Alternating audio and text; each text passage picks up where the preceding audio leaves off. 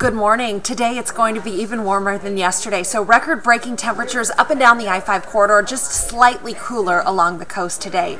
So here's your hour-by-hour forecast, warming into the mid-70s at lunchtime.